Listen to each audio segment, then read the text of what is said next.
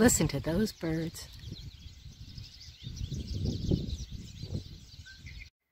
People have always been fascinated by birds and bats and butterflies and all the things that have wings, because people have always wanted to fly. You might have heard of the Wright brothers. They're the guys who invented the first airplanes. But you might not know that when they were younger, they got interested in flying because they loved to watch things with wings. So let's take a look at some of the amazing things with wings that inspired the first airplanes. We always think of birds as being the only things that have wings, but actually, in the insect world, there are some really incredible wings, some of the most beautiful wings in the world.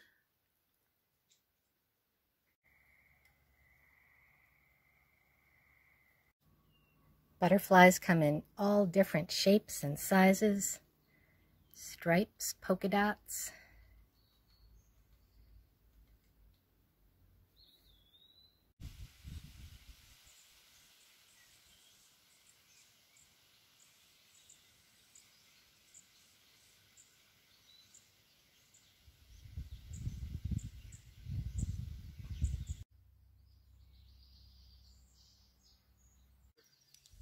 Dragonflies are some of the fastest things with wings. They can fly up to 60 miles an hour.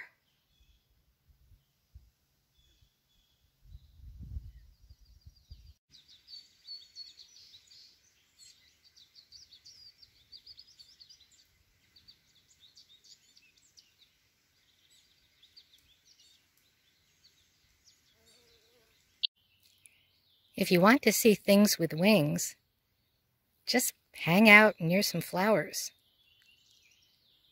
Sooner or later, all kinds of things will fly in and fly out and fly in again, because flowers produce this delicious sweet juice called nectar, and so many creatures love to use it for food. So you'll find not just honeybees, but all different species of bees, carpenter bees, bumblebees, wasps, beetles, fireflies. All different types of things come to flowers to use them as a restaurant, a quick place to get some food. So all different kinds of insects have all different kinds of wings.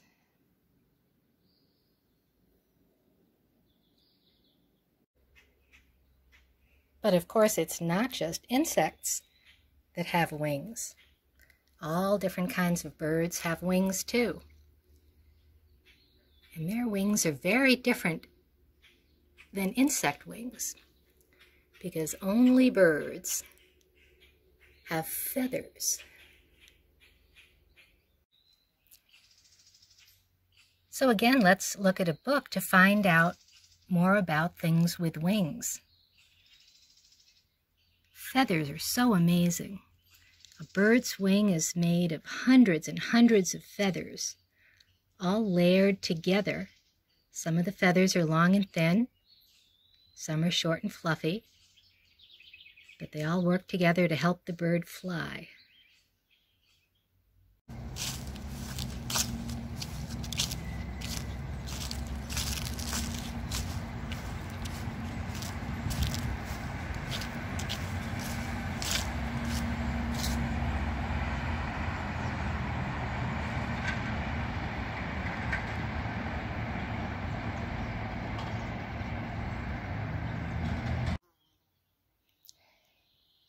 Here are some of the wing feathers from a huge bird called a wild turkey. Look at those crazy stripes. Now, feathers grow out of a bird's skin, kind of like the way hair grows out of your skin or the skin of other types of mammals. But birds don't have fur or hair, they have feathers. This part here is called the quill. And of course, long ago, people used to use quill pens to write with. It almost looks like it's made out of plastic, but it isn't. It's made of the same material as your fingernails are.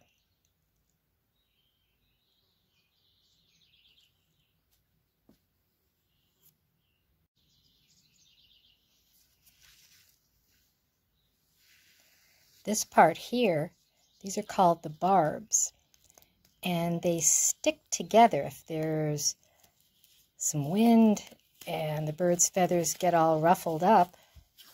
They have little teeny hooks on the edge here, so the bird can take its beak and just sort of zip them back into place.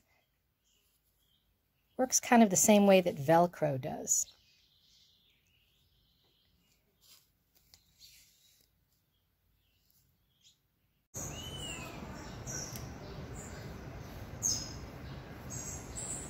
Birds take really good care of their feathers. They clean them, preen them every day, take baths sometimes to keep them in peak flying condition. Birds will spend hours every day fussing with their feathers. Sometimes they'll even comb each other.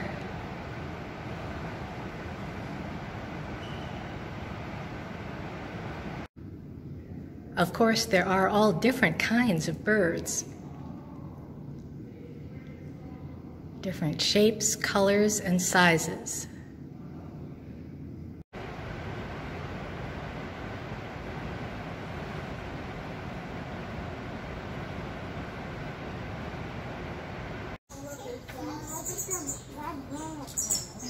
Some birds have enormous wingspans. The whooping crane has a wingspan of 90 inches. A bald eagle has a wingspan of 70 inches. If you're 5 feet tall, you're only 60 inches. That's a lot of wing. Different kinds of birds fly in different kinds of ways. Some soar in a straight line.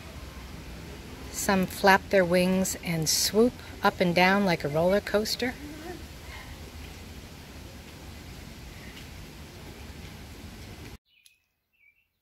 And some can simply hover in midair like helicopters.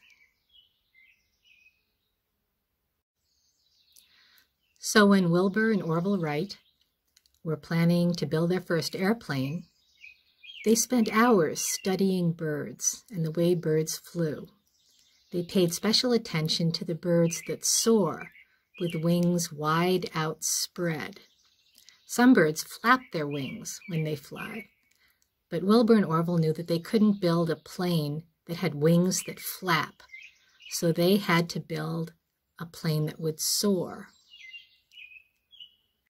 Birds like eagles, hawks, ospreys, vultures will soar for hours with hardly flapping their wings. So the Wright brothers designed their plane with straight, stiff wings, no flapping, that would soar through the air.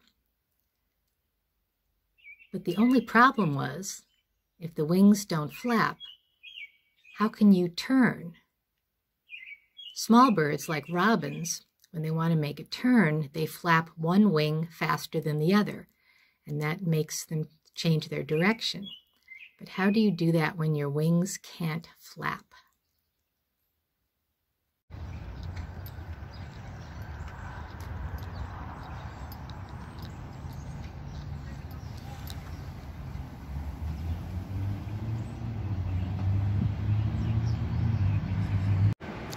Thinking about wings, let's not forget birds' tails. Some birds have very beautiful tails, but they're not just only for show. They use them for steering. So let's go back to looking at feathers. wing feathers have a very distinct shape. See how this part, the quill, isn't in the middle. They're what's called asymmetrical, not the same on both sides. And wing feathers are curved. They're not flat. So that's the wing feather from a wild turkey. Now, tail feathers have all different kinds of weird shapes. Some birds have tails, like peacocks or roosters. This is from a rooster. That don't help in flying at all. They're just for showing off. Look how beautiful and shiny they are, and they have this beautiful shape. They can flourish them up and down and back and forth. But with many birds, the tail feathers are the rudder and the brakes. They're designed for steering. You can see they're kind of flat-tipped and blunt at the top, and they're really wide and flat with the quill right in the middle. And so the bird can tilt and turn it to steer or push it downwards against the air to use for brakes. So whether it's a big bird, like this is a tail feather from a wild turkey, or a smaller bird, these are tail feathers from a pigeon, the shape is the same.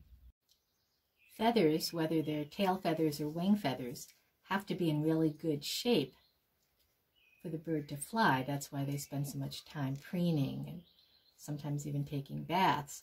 But that's also why they grow new ones. Birds molt their feathers just like animals shed their fur. Birds molt their feather. Usually a feather lasts about a year, and then this quill part, it just pulls loose and falls off the bird's body. So if you find a feather lying on the ground, it doesn't necessarily mean that the bird died. The feathers just fall from the bird's body, and then the bird grows new ones so that it can always have feathers in peak flying condition. Now these feathers are the tail feathers of a red-tailed hawk. You can see how they're a beautiful reddish-brown color.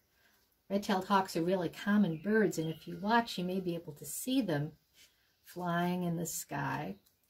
And they soar with their wings outspread, and then their tails do the steering. They tilt back and forth so that the bird can turn left or right, or slow down, or speed up.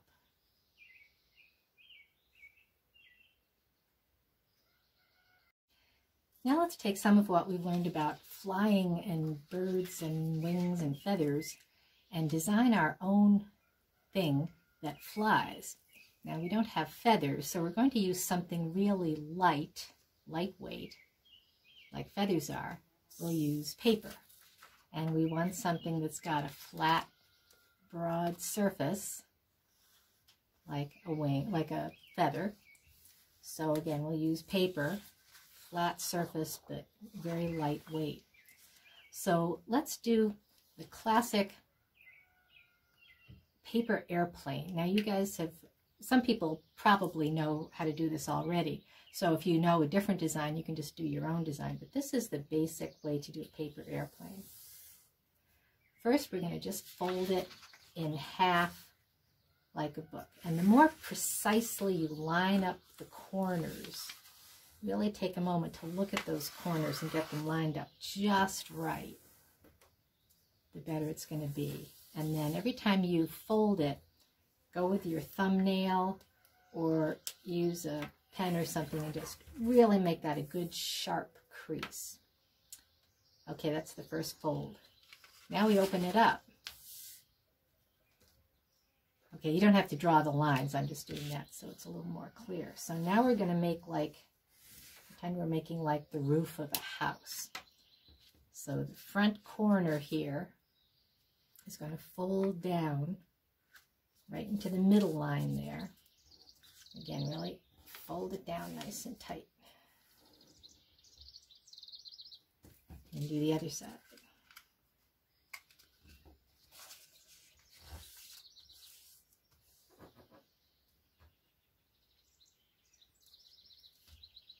Okay, you'll leave those folded. Now here's the hard part. We're going to take this, see this part right here, this little corner right there. Okay, and that part's got to come over to the center. And it's a hard fold to do. It's kind of tricky. Like that. Fold that down. All the way down. Now you make that nice and flat.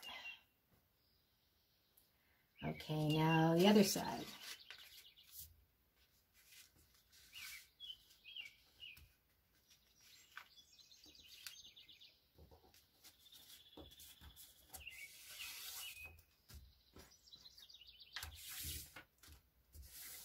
Nice and flat. So now you have that basic paper airplane shape, and you can fold it even more in like this, or you can fold it in half again, like this. So experiment with folding it different ways. And remember, you're trying for a flat, broad surface to push against the air and help your paper airplane glide. Now, when we say push against the air, what does that mean? If you go like this, you're pushing against the air, but you can't feel anything. Air doesn't seem to be there, but of course it is. If we could somehow take all the air out of a room where we were standing, you wouldn't be able to breathe anymore. So oxygen and other gases form the atmosphere, which is all around us. It doesn't feel like much if you just go like this, but of course air is often moving, and we call it wind.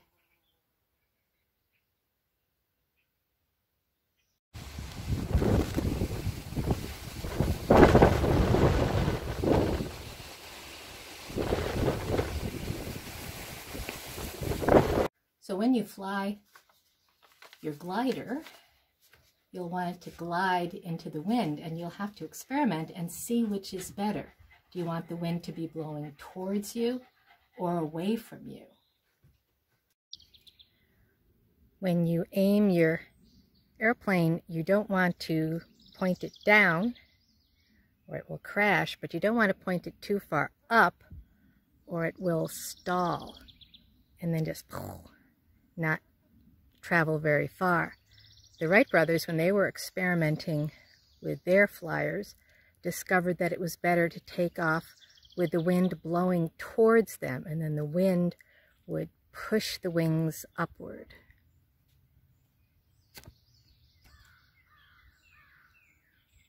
Earlier, I said that we want to use lightweight materials, but funnily enough, adding a little bit of weight can help keep the nose down and can help make it fly further. So experiment and see what works. Try adding a little bit of weight at the front, or maybe in the middle, or even towards the back, and see how that affects your flying success. You also may want to experiment with adding streamers to the tail. Just tape some flagging on. Try doing it at different angles. And then experiment. See if that helps or hinders your flight. Experiment with attaching different modifications. Something light like a straw or tissue paper. Something heavier like the paper clips or the popsicle sticks. And like the Wright brothers did, keep experimenting. It took them years before they developed a design they were happy with.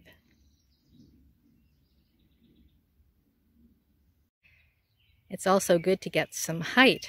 The Wright brothers launched their first flyers from the top of a hill.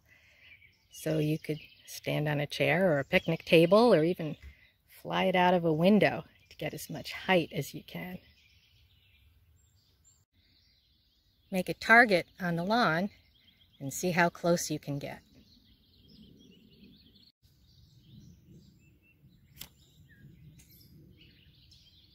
Keep trying.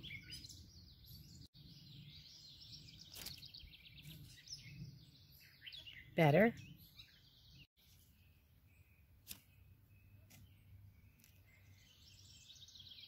Thanks for listening, and best of luck with your own creation.